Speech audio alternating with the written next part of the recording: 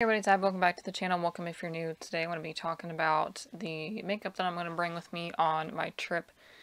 And I leave in about a little over a week, so I wanted to go ahead and figure out what I was going to pack. And just probably save me a little bit of stress next week. Though I do have a day off, I don't have to like go get off of work one day and then like leave straight for there because it's several hours away. So they're giving me a day to like pack and get ready, and then I leave the next day. So I'm excited about that, and the trip and everything is going to be a different experience.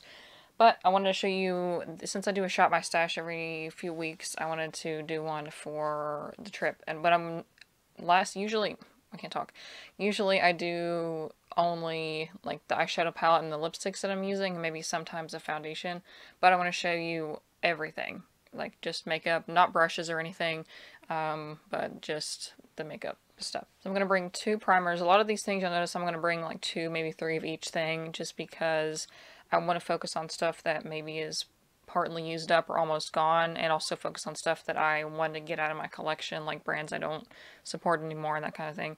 So normally every day I use this e.l.f. hydrating face primer, and I've had these primers from e.l.f. before and they don't last very long at all, but this one has lasted me like a year. It's ridiculous. So it should be almost done. I don't know. So I'm going to bring this other one I have from Wet n Wild called the Photo Focus Matte Primer. Did I say this was the e.l.f. Hydrating Primer? Because that's what it is if I didn't say it. And yeah, so I'm going to bring both of these, and the e.l.f. one should be almost gone. This one, I don't remember exactly how much I've used it, so I have no idea how much is left. I mean, it's not like empty, it doesn't feel like. And then for foundations, I'm bringing the ones that I trust the most, and just coincidentally they happen to be ones that are almost empty. So the first one I'm going to bring is this Kat Von D's Lock-It Tattoo Foundation. This one, even as much as I disagree with the brand, like I say every time I mention this foundation, it's a great formula. It lasts all day, so it's unfortunate that I don't use the brand anymore, because this is a great foundation. For me personally, just because I get oily throughout the day, and yeah, so I'm bringing this, and I would like to be able to use it up before then, but I don't know if I will be able to. And then this one is my favorite, hands down, of all the foundations that I own. It is the Wet n Wild Photo Focus Foundation. And this one is almost empty. I had it laying down in my drawer like this, and it settled out, and it was not very full whatsoever. So, but I do have a backup of this one, so I'm not going to be too upset if I do use it up. And that one, same deal, it lasts all day. Not quite as long as the Kat Von D's one, but almost.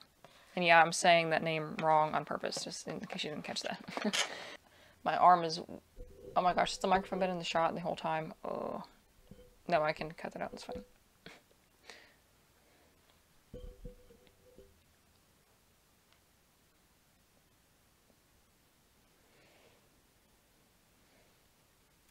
So for concealers, I'm bringing 3 different ones. First one is the Urban Decay Naked Skin Concealer. I have used up one of these before, and this one seems to be almost out. I don't know if I use it every day while I'm there, if it's going to be gone or not. And I don't use Urban Decay anymore just because they are owned by Parent Company. It's not cruelty free, so that's my problem with that. And then this one I talked about all of these in my vegan and cruelty free foundations and concealers video. I don't know if that's up yet. I don't remember exactly when. I'm pre-filming, so I don't know when things are going to go up. But check that out. I talked about this one in particular being not so good and almost running out. So I am using it today, and it actually is not as bad as I thought it was before. So I don't know, but hopefully it'll be used up. I mean, you can see, like, there's not much left at all, and I've only used it a few times. Did I even say what this is? My brain's not here today. It's the Wet n Wild Illuminati Highlighting and Concealing Pen. And then the last concealer I'm going to bring is the ColourPop No Filter Concealer in the shade Light 10. I have like 3 other colors of this, but this one is the closest match, so I'm going to bring it. The other ones are pretty similar, so it doesn't really matter. Just, yeah, this one I do trust a little bit now that I know how to use it. When I first got these, I didn't know how to, like, I don't know. My other concealers, like the Urban Decay one that I used for a while, is a little bit of a drier formula, so it sets itself a little bit before you have to put on powder. And this one you have to put on powder like right away or it's going to crease, but if you do that, then it's perfectly fine. And then I'm bringing 2 pressed powders. So this one is just a representative one, but I'm going to bring the Physicians Formula Mineral Wear Talc Free Face Powder. This one is actually one that I just repressed yesterday. There was a tiny bit still around the edges. but I do have a backup, and I'll probably use this one up before I actually leave, so I'll bring the backup so I have a full one. And this one is good. It really sets your makeup down at last, and it also adds a little bit more coverage. Even though it says translucent, it's not. And then this one is the e.l.f. finishing powder. I think it's their Beautifully Bare, and I haven't hit pan on this one yet. My other powder that I really like is the Milani Prep Set Glow, and I do have hit pan on that, but I don't want to use it up because it's my favorite, so I wanted to bring these that I do like. Like, these are both, I like these a lot too, but the Milani one just looks so nice and makes like a filtered effect, so I don't know, I didn't really feel like I needed that for this occasion, so I'll use these. Then I'm bringing one loose powder. This is the Tarte Amazonian Clay, Tarte Smooth Operator Amazonian Clay Finishing Powder. So I got this a while back in a set from Sephora, like a Point Perk or something, and that was like right before, like a week, not even a week before the whole Tarte Shape Tape Foundation debacle, and I got rid of everything else that I had from Tarte, and they're also owned by Parent Company, stock cruelty free, so I was trying to use this up. It wasn't a project pan. I used it up over half of it, but there's still a little bit left, so I'm just going to bake my under eyes with this. There's plenty for 3 weeks to do that with, so I'll just try to use that up. Just going in order of the way that I apply things to my face, I'm going to use this Wet n Wild Color Icon Bronzer in the shade Ticket to Brazil. This one is my favorite. You can clearly see with how much I've used it up. I'm going to do around in June, July-ish, I'm going to do a video about all the products that I've hit pan on throughout the project, my No Buy year, because I feel like there'll be a lot more once I get going and using it more often. But I do use this one every day. It's my favorite bronzer. I don't even hardly touch my other ones because they just don't, like, the color is not as good as this one, so. 2 blushes. So I have the Milani blush in Luminoso. This is very, very old, but it's a baked formula, and I don't think baked formulas really go bad as fast as others. And I have hit a little bit of the plate thing here. So I like to make progress on this because it is one of my favorite blushes, and I don't use it that much because I feel like I don't want to use it up, but then it's like, if I wanted to repurchase it after my No Buy year, it wouldn't be a big of a deal because it's only like less than $10, I think. And this one I've been using a lot lately. I normally don't go for like pink blushes. I usually like corally warm tone ones, but this one is nice. It is the e.l.f. What's it called? Primer Infused Blush, and this is the shade Always Cheeky. I wish e.l.f. would put names of things on their products so I could like talk about it. But I like the packaging, and this one's pretty sleek, unlike the Milani one. Milani, I think, is determined that you have to have an applicator with your because this has a little thing underneath for like a little brush or something, and it has a mirror, which it's too small. I can't see anything in that mirror, but anyways. Wish there was a way to like depot this. I don't know. I'll probably break it because whenever I try to depot something, I break it. And then for a highlighter, I totally forgot about this until I was looking through my drawers, so I'm glad that I looked. This is the Everyday Minerals Velvet Eyes. It's a loose eyeshadow in the shade Fresh Glowing. I would use this as a face highlight. It's just a really pretty, like, very, very light pink shadow, and I could use it for my inner corner highlight or a face highlight if I don't want something quite as bold, because I'm bringing the Ofra highlighter in the shade Pillow Talk.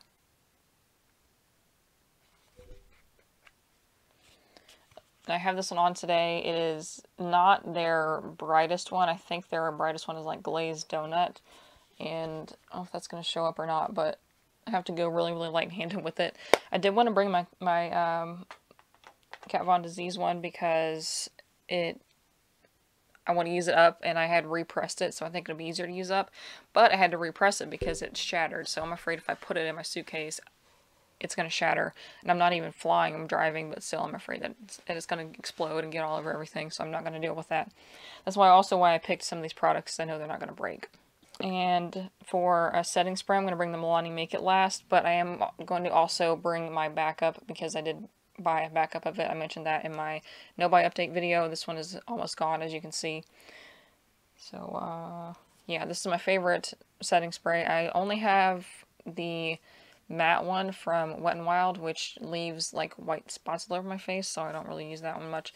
And then I have the Make It Dewy from Milani, and I want to make sure that my makeup lasts. I don't want it to be dewy, so that's why I'm bringing like like high performance foundations and powders and everything. So yeah, just when you're traveling, bring makeup that suits the occasion. That's all I'm going to say. And then for brows, I'm going to bring a few things. I'm digging them out of here because they're small and I can't find them. So this is the Anastasia Dip Brow in the shade Taupe. This is what I try to use every day because it's more cost effective to use this versus a pencil. But I'm also going to bring a pencil just for in case I have like a lazy day or something. It's the e.l.f. Ultra Precise Brow Pencil, and this is the shade Taupe. And then I'm also, to go along with that pencil, I'm going to bring this ColourPop Brow Boss gel in the shade Blonde. So it's just a tinted brow gel. It's nothing fancy or anything. I do have their clear one too, but I don't use that very often. And then after I do my brows, something ticked. Like my phone or something made a noise like my camera did when it would turn off, like made the clicking noise, but it's still recording. But it's not the camera, this is the phone. I don't know what's going on.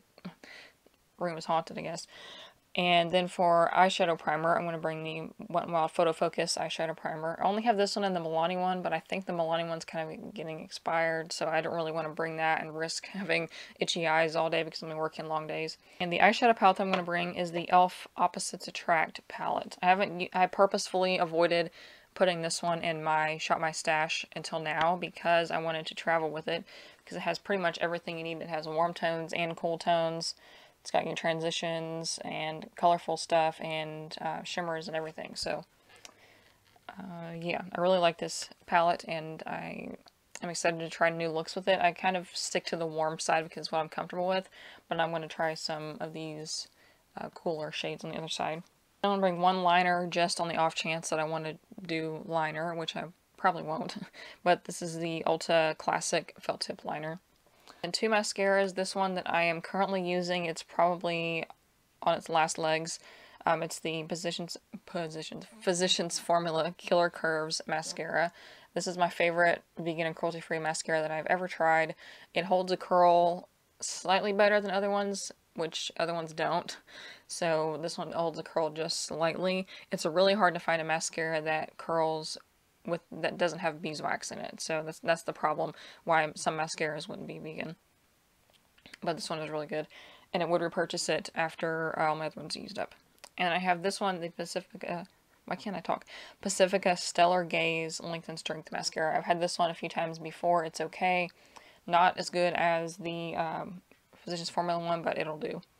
And then I brought 4 lip products. I might bring another one, I'm not sure. I wanted to include Anastasia liquid lipstick in the shade Grim. It's like a dark grayish purple, but it's in my purse, so I didn't want to go get it, but I don't know if I'm going to bring it or not. And, but I have this one here. It's Anastasia matte lipstick in the shade Dusty Mauve, which is kind of a similar color. It's like a grayish purple. I really like those kinds of colors. I just don't know how it's going to do with my hair because Grim is slightly different, I think. But I am going to stick with this one matte bullet lipstick, and then the rest are going to be liquid lipsticks because I want them to last for a long time. And then I'm going to bring this Kat Von D, I'm tired of saying that, Kat Von D liquid lipstick in the shade Bow and Arrow. It's just a really good neutral color. It's easy to put on. It's not fussy like darker shades are where you have to make sure they're perfectly straight. This one, if it's a little crooked, it doesn't really matter. And then I have the ColourPop Ultra Matte Lip in the shade Beeper, just to get another neutral warm tone color. And then last thing is this Jeffree Star liquid lipstick in the shade Posh Spice, in case I want to go, this is more of a cool toned lipstick, so in case I want to do a cool tone look with that palette, I have a cool toned lipstick to go with it. Alright, that was it for my Shop My Stash for when I'm traveling for work. Let me know what you think, if you have any suggestions on traveling with makeup, or yeah, just leave a comment, something random, I don't know, and give this video a thumbs up, and I will see you in the next one. Bye.